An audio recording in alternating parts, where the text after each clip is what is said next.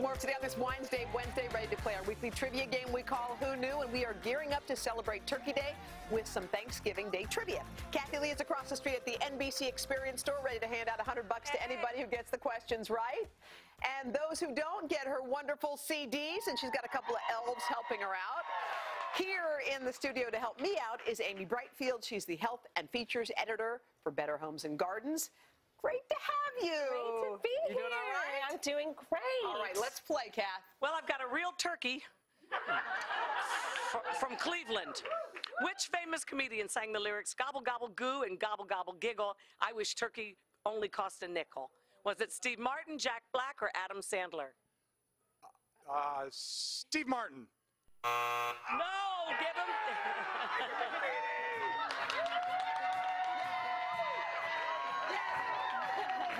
Look how happy everyone is. Okay, so the correct answer, Adam Sandler. It's Adam Sandler. You know, he's known for his wacky holiday songs. This one debuted on Weekend Update on Saturday Night Live in 1992.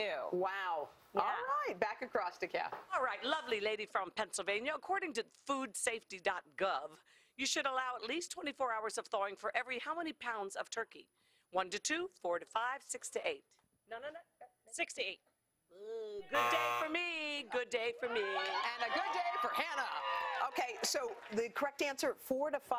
Yes, and this is really important when you're planning your day because you don't want to spend too much time in the kitchen. If you haven't taken the turkey out, take it out now. Now is the time. And you can cook a partially frozen turkey, but it'll add lots of time on. You have to cook it for much, much longer. Okay. Much longer. All right. Go ahead, Kath. This turkey's from Phoenix. All righty. Which Macy's Thanksgiving Day Parade balloon character holds the record for the most parade appearances? Is it Popeye, Snoopy, or Bullwinkle? Bullwinkle. Give her. Oh! Hannah's trying Ella wants to give away the money so badly. Come on, make it Ella's turn. Somebody get it right. All right, so Snoopy. Snoopy. There have been 7 versions of the Snoopy. Wow. And, you know, originally they used live animals from the zoo on the floats. Oh, they did? borrowed them from the Central Park Zoo. Wow, didn't know. Yeah. Okay. All right, back to you, Kath. From Portland, the recommended temperature of the turkey stuffing is at least 165 degrees Fahrenheit, 190, or 210. A165. Oh, no. Yes, she got it right.